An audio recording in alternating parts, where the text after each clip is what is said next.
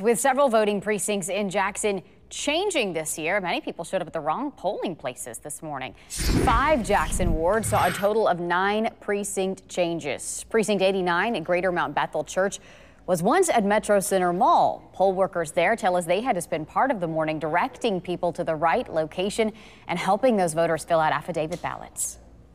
When I got to the poll to vote, my name was not on the roster, so I had to fill out an affidavit, which only took me maybe about 2 to 3 minutes. She did explain to me why my name wasn't on the roll. I've been voting at another precinct. They were letting me vote there because years ago I lived in that area. I guess my name was still on their roll, so I was continuing to go there.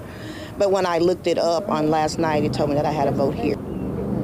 And there were precinct changes again in 5 of the city's 7 wards. Only wards 2 and 7 stayed the same as the last election.